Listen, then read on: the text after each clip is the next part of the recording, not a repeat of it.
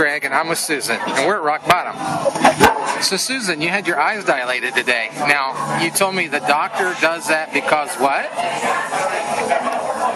Because they want to look at the back of your head. So they look through your eyes and see the back of your head? Almost. Okay, that's good.